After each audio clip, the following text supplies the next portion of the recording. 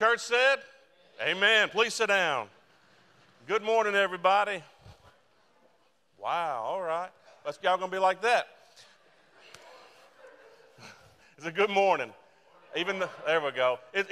Even though it's raining, it's a beautiful morning. We needed this good, gentle rain. It's so nice, and I'm glad you're here this morning for our time of worship and study together from the Word. And before we get to our next pillar of faith, I've just got a couple of things, reminders about small groups tonight. 5 o'clock, singing group here in the auditorium, a group back in room 138, and then in homes. So if you're not in a small group, I would encourage you to ask somebody what would be a good one for you and your family. It's about deeper relationships with each other, but more importantly with God. So that's a small group plug for the day. And grab you a small group discussion guide on the table. We're talking about the Holy Spirit this morning, and there's only so much you can do in 30 minutes on the Holy Spirit. So a lot of this will be fleshed out tonight in our small groups. And this morning, Central 101 is our new members class. Some of you have replied saying you're planning to be there. If you didn't specifically say, it's still okay. Just go over to building 316 for Sunday school in the conference room, and there you'll learn a little more about Central and how you can get plugged in. And then you can decide, hey, if Central's for you or not. You may determine, hey, Central's not for me, but we'd love to have you either way. And then next Sunday is our big day, Friends and Family Day. It's going to be great. I just encourage you. We got these little cards, and I forgot to announce it last week. Little invitation cards. You can take these, drop them off to friends and family. You can write a little note on there and mail it with a postcard stamp, and that's good. Also, go ahead and get on Facebook and share that invitation. Chris McKinney created a little poster for Facebook, so go ahead and share that. And invite your friends and family for next week. And read your bulletin, because you'll need the little details in there. I would definitely get here by no later than 8:40 if you want to sit in the auditorium. And but building 316 will be open as well for all those who would like to do that. So, pillar number 5 today. We're working off this premise that as God's children, that we need to be able to be prepared to give an answer for the reason for the hope that we have. Or in simpler terms, why do we believe what we believe? What are the important components of our faith that we have to, that gird us up, that support us?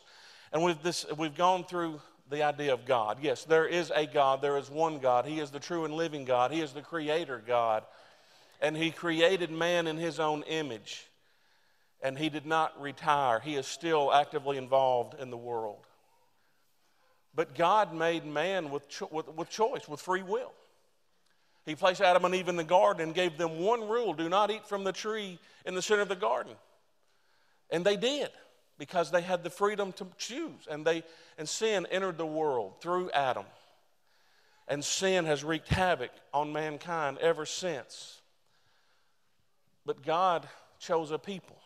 He chose Abraham. And through Abraham's descendants, through Abraham's seed, all of the nations of the earth would be blessed through Abraham, through Isaac, through Jacob, through Moses. So Israel was chosen to be a light to the Gentiles, to begin the process of reversing the curse that sin brought into the world. And Israel brought it so far to prepare the way for the Messiah. Jesus came. And Jesus is a pillar of faith. He's the linchpin. He's the hinge upon which our entire faith rests, because He is the Messiah. He is the Son of God. He is the answer and the fulfillment of the prophecies of the Old Testament. And He came to show us how to live.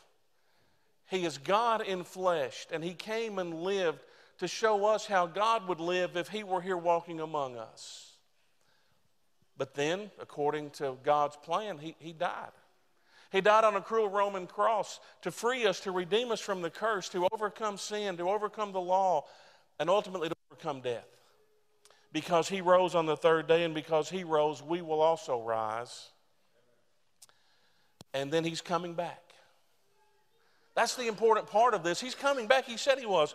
So before Jesus goes back to heaven, before He ascends, He's got His disciples there. And they gathered around Him and asked Him, Lord, are you going at this time to restore the kingdom? They were misunderstanding what this kingdom business was all about. And He said to them, it's not for you to know the times or the dates. The Father is set by His own authority. But here's what you need to know. But you will receive power when the Holy Spirit comes on you. And then you will be my witnesses in Jerusalem and all Judea and Samaria and to the ends of the earth. So Jesus says, I'm going away. But you be prepared, you wait, because there is a power coming that is going to empower you for the mission. So that pillar 5 is the Holy Spirit, and an often overlooked and ignored component or pillar of our faith. Sometimes because we don't understand, and sometimes because we just don't see the significance of the Holy Spirit's role.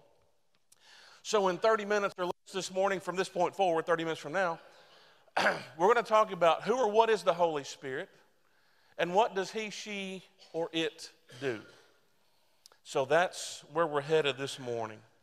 It's interesting because we've talked about God and we've talked about Jesus. In the beginning, God created the heavens and the earth. Now the earth was formless and void or empty, and darkness was over the surface of the deep. And the Spirit of God was hovering over the waters. See, there in the very beginning, the Holy Spirit is eternal. The Holy Spirit was there in the beginning with God at the creation, just as Jesus was. In John chapter 1 that we looked at last week in verse 1, in the beginning was the Word, and the Word was with God, and the Word was God, and all things that were created through Him. So here's this concept all the way from Genesis 1 and adding in John 14 of the Trinity. God in three persons, blessed Trinity. God the Father, God the Son, and the Holy Spirit, the Holy Spirit, in Greek language, the word spirit is neuter, so it's genderless, but the Spirit represents the He of God the Father and God the Son, and this concept of the Trinity, separate but equal. All three parts of the Godhead, but all have a different function or role to play within our lives. In the Old Testament, the Holy Spirit was given to certain people, typically for a certain period of time, to accomplish a certain task or a God-ordained mission. The Holy Spirit was not available to everyone. The Holy Spirit was much like a gift that we would understand today. I'm going to show you a couple of these. And I'm going to read several verses here in Exodus 31. A couple names you may not be familiar with, but their names are Bezalel and Aholiab in Exodus 31. The Lord said to Moses, "See, I've chosen Bezalel, the son of Uri, the son of Hur, of the tribe of Judah, and I have filled him with the Spirit of God, with wisdom and understanding, with knowledge and with all kinds of skills, to make artistic designs for work in gold, silver, and bronze, to cut and set stones, to work in wood, and engage in all kinds of crafts. Moreover, I've appointed Aholiab, son of Ahisamach, of the tribe of Dan, to help him. Also, I've given him ability to all the skilled workers." They're about to make the tabernacle. And God has given very specific instructions about how to build a tabernacle and all of the furniture. So it's interesting enough, the general contractors for the tabernacle were filled with a special portion of the Holy Spirit so they could accomplish their God-ordained task. One of the books of the Bible that has a lot of talk about the Holy Spirit coming upon certain people is the book of Judges. When you're reading through the book of Judges, Othniel and Ehud and Shamgar and Gideon and Samson and Jephthah, you have this phrase kind of over and over. The children of Israel get themselves in a bit of a bind where they are oppressed, and they cry out to God, and God raises up a deliverer. And when God chooses a person, oftentimes it says right there in that verse, or somewhere in their journey, the Spirit of the Lord came upon Gideon. The Spirit of the Lord came upon Samson. Actually, in Samson's case, Samson was filled with the Spirit from birth. The Spirit of the Lord began to stir in Samson so that they take on this special trait, special characteristics, and special power, that is God ordained. We also see that when Saul was ordained to be the first king of Israel, in 1 Samuel, the Spirit of the Lord came upon Saul when he became king. But also when Saul was disobedient, when Saul didn't do what God told him to do, the Spirit of the Lord departed from Saul. So what you see here in the Old Testament consistently and we could do this for the rest of the morning. There are times when God needs something done. He needs someone to deliver his people. He needs someone to lead his people. He needs someone to provide service in a very special way. They are empowered with the Holy Spirit who comes upon them and then sometimes leaves when said mission has been accomplished. But now in the Old Testament, you have these books called the prophets. And they begin to speak of a time when the Holy Spirit will be available to all people. So in Joel, probably the most famous is Joel chapter 2, verse 28. And I've just done a couple verses here. But the prophet Joel says, and afterward, I will pour out my spirit on all people. Your sons and your daughters will prophesy, your old men will dream dreams, your young men will see visions. Even on my servants, both men and women, I will pour out my spirit in those days. So this is the minor prophet Joel. And let's just say this is 500 or 600 years BC. Maybe 800. I mean, it's somewhere in that range. Before Christ. So they're preparing themselves for a time, a day when the Holy Spirit will be evident and available to all people. And that happens, I've got on the text here, on the day of Pentecost. In Acts chapter 2, we have the day of Pentecost, and we have the Holy Spirit being poured out on those disciples who were there. And Peter and the others stood up and they began to preach, and they were Spirit-filled, and they were speaking in tongues. And the Bible says that everyone that was there heard the gospel preached in their own language. So Peter, as he's preaching, he quotes Joel 2, verse 28 through 32, about the pouring out of the Spirit on all people. And he says, today this is fulfilled. What you're witnessing right now, the people speaking in tongues, people being overcome with guilt because they've killed the Messiah, he said this is a direct result of the fulfillment of the prophecy that the Holy Spirit will come on all people. And Jesus, before Acts 2, Jesus has told his disciples. Now you have to read basically John 14, 15, and 16, which we certainly don't have time to do. But you have here, this is after the Last Supper. John 13 is the Gospel of John's account of the Last Supper, you know, the foot washing scene. So in John 14, 15, and 16, Jesus is talking very seriously to his disciples about what's happening next. You know, John 14, he starts out, do not let your hearts be troubled. You believe in God, believe also in me. And he tells them, I'm going away. But he says, if I go away, I'm going to come back. But what happens in the meantime? So that's what Tyler read to us this morning from John chapter 14. Jesus says, if you love me, keep my commands. And I will ask the Father, and he will give you another advocate to help you and to be with you forever, the Spirit of truth. So what you have to understand is these phrases are sometimes used interchangeably. The Spirit of Christ, the Spirit of God, the Spirit of the Lord, the Spirit of truth are all references to the Holy Spirit. And maybe something, you may have picked up on this, but Holy Ghost is just the King James Version's rendering of Holy Spirit. So the Holy Ghost, if that's your preference, works as well. But Jesus says, I will send another advocate. And guess what? Something that some people have overlooked over the years. He will be with you forever.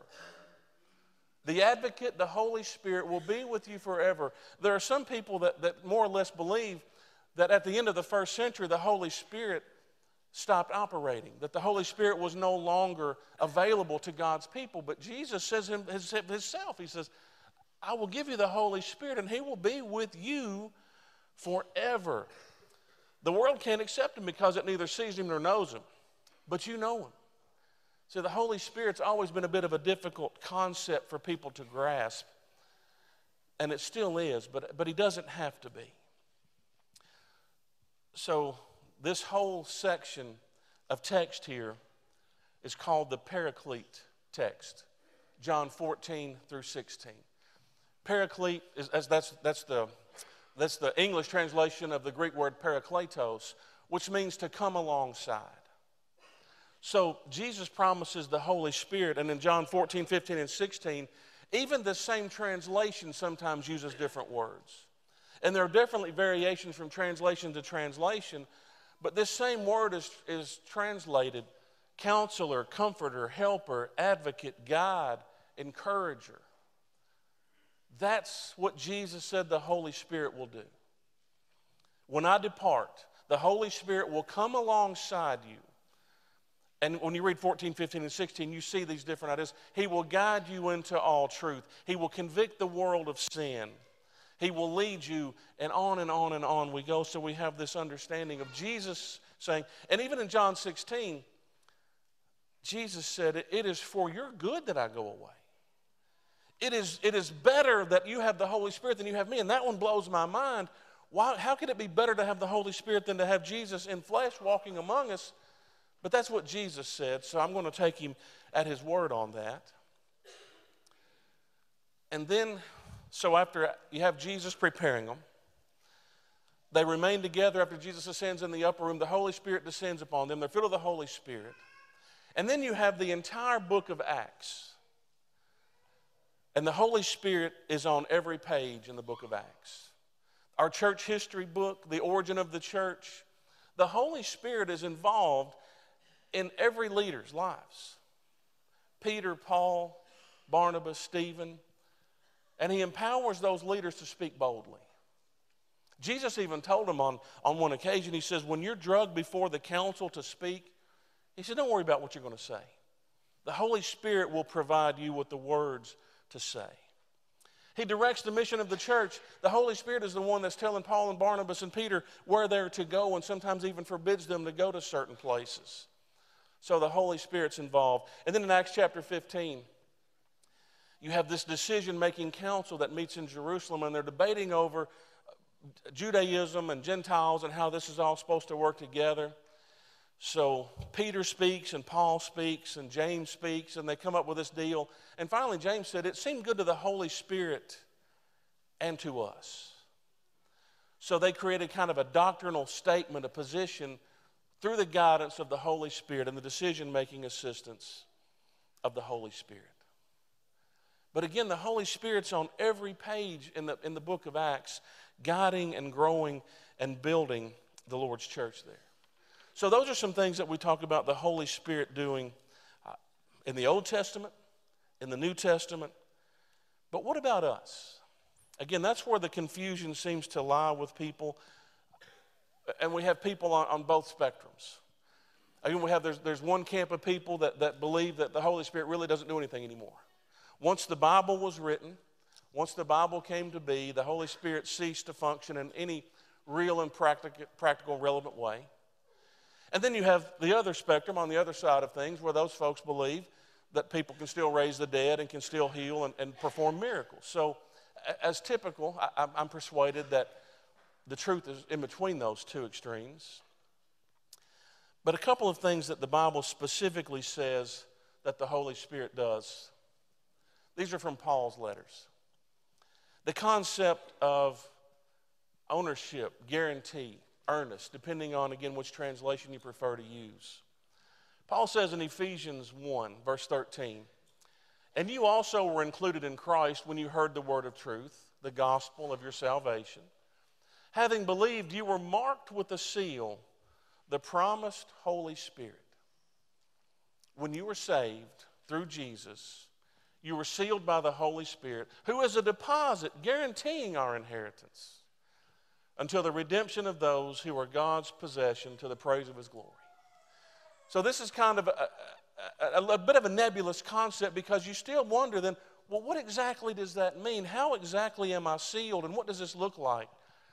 2 Corinthians 1:21, now it is God who makes both us and you to stand firm in Christ. He anointed us, set his seal of ownership on us, and put his Spirit in our hearts as a deposit guaranteeing what is to come. Paul uses some very similar language in the book of Romans. And essentially in the book of Romans, Paul says if you don't have the Spirit of Christ in you, then you don't belong to God. It's a one and the same deal. The Spirit of Christ dwelling in you is proof that you belong to God. And if you belong to God, then you have the Spirit dwelling in you. You don't have the option to be Spirit-filled or to not be Spirit-filled. And then 2 Corinthians chapter 5 and verse 5.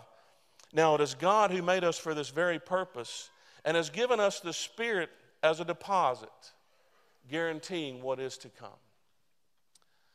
So you may be one of those people who's still wrestling. Do I have the Spirit or not, and how do I know? Well, again, that's the harder concept for us to figure out, is what is our personal experience with the Holy Spirit.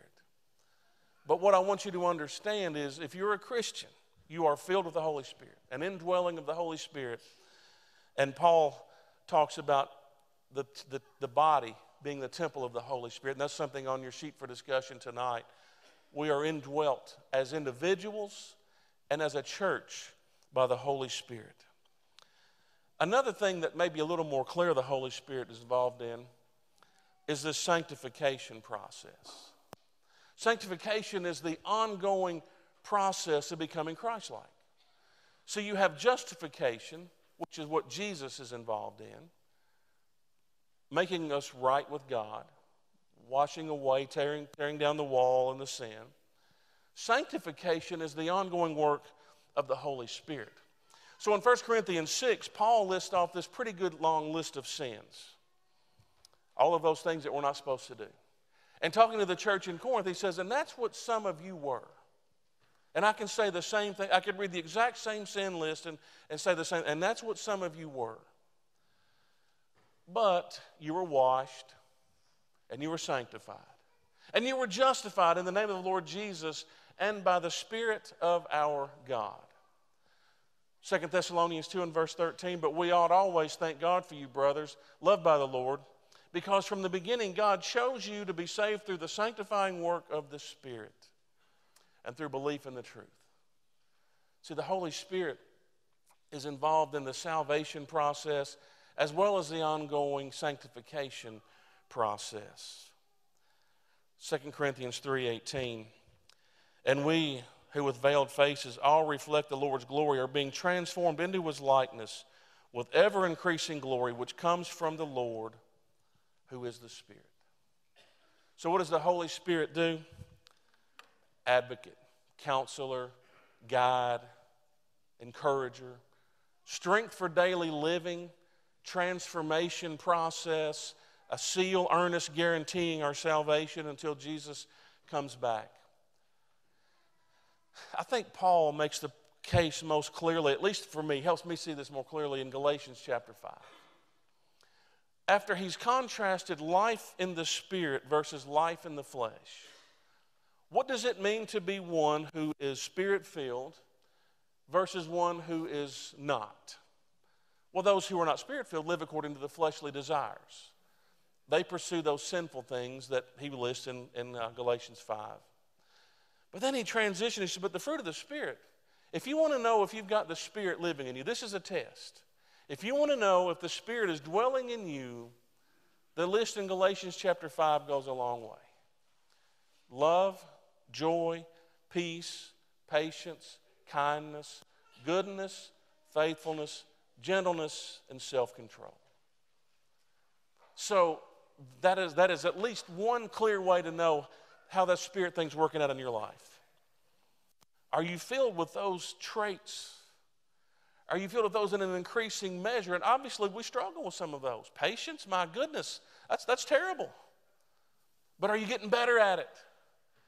I'm a lot better than I was 20 years ago, 10 years ago. As we continue this sanctification process, this ongoing into the transformation of the image of Christ, it's not instantaneous. It's an ongoing process that the Holy Spirit participates in with us and leading us in this life. But if you look at your life and you're a wreck, and you have a hard time with loving your neighbor as yourself, you have a hard time with loving your enemies, you're not filled with peace and joy, you're not filled with self-control or patience, this is that Holy Spirit thing at work. So here's your nickel definition of the Holy Spirit. The Holy Spirit is the active presence of God in the world, and especially in the church. I'm not sure why I put the word especially in there, but I still like it. And especially in the church. And his presence is manifest by endowing Christians with gifts to fulfill their role in the body of Christ as we partner with Jesus in the task of reversing the curse. See, that's what Jesus said. When Jesus came and he said, the kingdom of heaven is at hand, and he went about preaching, teaching, healing, casting out demons, that was the beginning of this work of reversing the curse. So Jesus invites us to join him in that, and we say, well, I don't know what to do, Jesus. I don't know how I'm going to do it. He says, will you be filled with power from on high? And you'll have the Holy Spirit who will empower you. And that's what Paul talks about in 1 Corinthians 12 and Romans 12. The gifts of the Spirit, leading, encouraging, giving, teaching in Romans chapter 12. And in 1 Corinthians chapter 12, he talks about the body, that the Holy Spirit gives you abilities, gives you talents to put to use in your body, the church, the kingdom, for the good of the whole.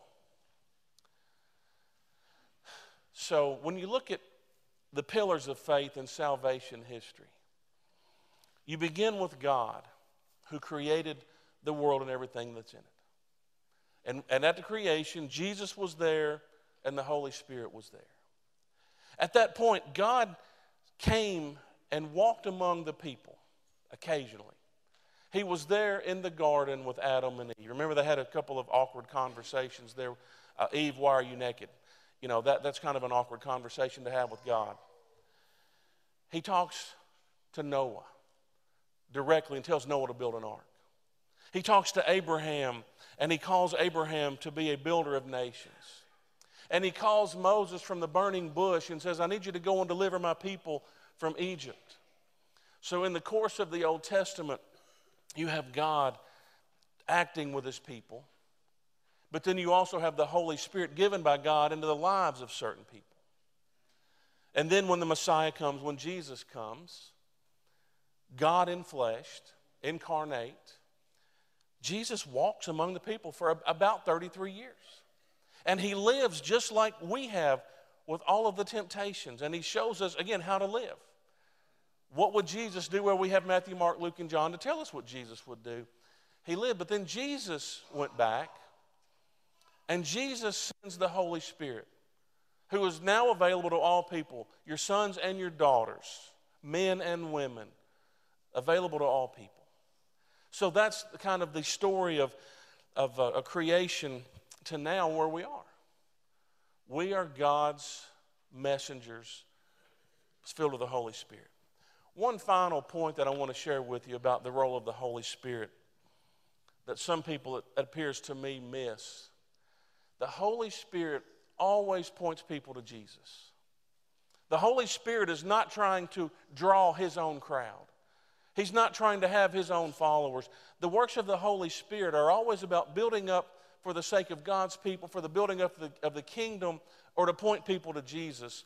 So sometimes when folks get carried away and profess to be Holy Spirit filled, it appears that they're trying to draw people to themselves and not to Jesus. So if you see that, that's a clear sign that they're not really Holy Spirit filled. If they're really Holy Spirit filled, then they're pointing people to Jesus and not drawing people unto themselves. So that's the Holy Spirit. Again, man, this is, how can you unravel something so mysterious in such a short period of time? Well, you can't. But I want to give you that as a pillar of your faith to wrestle with. Understand that the Holy Spirit is alive and well and working in you and working in the body of his church. And I would contend that one of the reasons that many churches are dying is they don't allow the Holy Spirit to operate. They're not listening to the Holy Spirit's guidance and leadership that Jesus promised his disciples would be with us forever in John 14, 15, and 16.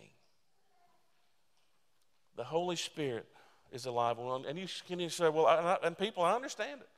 Well, I don't really know. I don't feel any different. I've never spoken in tongues. I don't have this miraculous ability to prophesy. And we say, well, I don't know. All I can tell you is what Peter told the folks in Acts. In Acts 2, After Peter takes the quotation from Joel chapter 2, verse 28 through 32, and he says, "This is fulfilled today." The people were pricked to the heart. They were cut, and they said, "Well, what do we do, Peter?" And Peter said, "Repent and be baptized, every one of you, in the name of Jesus Christ for the forgiveness of your sins, and you will receive the gift of the Holy Spirit." That's all I can tell you that I know about how you receive the Holy Spirit. There are some instances and occasions in the book of Acts that are a little bit unique from that, about a miraculous portion of the Holy Spirit being given in Acts chapter 10, say, in the household of Cornelius. But there's something interesting to me about this here. You remember when Jesus was baptized? He was about 30 years old. He went to the Jordan River. He went out into the Jordan River. And when he was baptized, you remember what happened? The Spirit of God descended upon him in the form of a dove. So when Peter says, when you're baptized, you'll receive the gift of the Holy Spirit, I think I want to be like Jesus. I want to do what Jesus did. And that's part of the transformation process. And that's when Jesus began his ministry in earnest. After his baptism, he was led out into the wilderness by the Holy Spirit to be tempted for 40 days and tested. And then he returns in the power of the Spirit, and he begins to preach the kingdom of God is at hand. So for us today, that's the starting point of our journey. To acknowledge that Jesus Christ is the Messiah, to repent, to say, I'm going to stop living like I am or was, and I'm going to do better. To be baptized for the remission of sins. And then you receive the gift of the Holy Spirit, a guarantee of your salvation, an earnest to remind you of what is still to come, an empowerment for living out your faith in today's world, and the sanctification, the ongoing process of becoming more and more like Jesus. More loving, more forgiving, more compassionate, more merciful, more patient, with more wisdom, and all of those things. If you've not taken this step, that's my plea this morning, is what's holding you back? It hasn't changed. The answer is still the same. When one is convicted in their heart of a need to be Spirit-filled, to be a kingdom citizen, to become a Christian, the answer is still exactly the same. Repent and be baptized in the name of Jesus Christ. And I implore you to do that today. If you are a Christian already and not been living it, the Holy Spirit has not been doing that transformation thing in your life, you probably got some sin in it that needs to be taken care of. The Holy Spirit and sin are at odds with each other in your body. And sometimes you might need a little extra help in overcoming that. We can do that through prayer. But if you have a spiritual need this morning, I would encourage you to respond now as we stand together and sing the song.